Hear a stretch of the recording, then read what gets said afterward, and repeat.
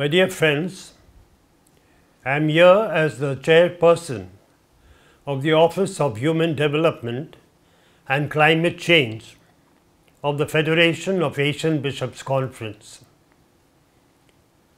A few days ago, I participated in a webinar organized by the Laudato Si Movement. I am here to show support for the Fossil Fuel Non-Proliferation Treaty. We all realize the dangers of climate change. We have experienced the effects of climate change. We are aware of the various efforts being put to prevent this rise in temperature. This is another step which is very important, the Fossil Fuel Non-Proliferation Treaty.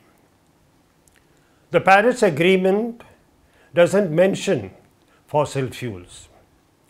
The COP27 outcome didn't mention oil and gas. So I think it's time that we all join hands together to show our solidarity in trying to persuade governments and other important people who are responsible for this climate change, for this climate emergency. We need governments to join a bloc of Pacific nations spearheaded by Vanuatu and Tuvalu in developing a fossil fuel non-proliferation treaty. Health, safety and security is what the world needs, and it's possible to get there, but it requires ending the area of coal, oil and gas.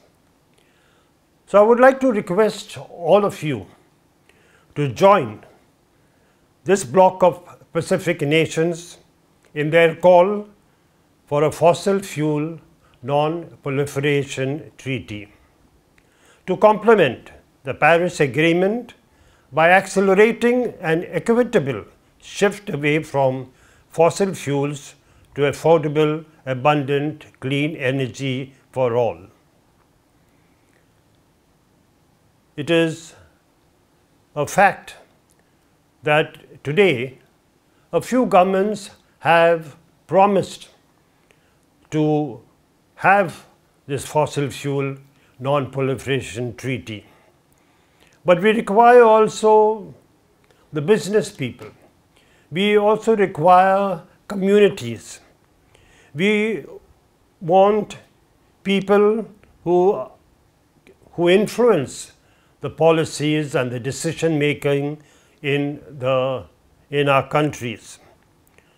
So I would like to tell you that the Federation of Asian Bishops' Conference is with you, and we are trying our best and will try our best to have this fossil fuel non-proliferation treaty in the next COP meeting.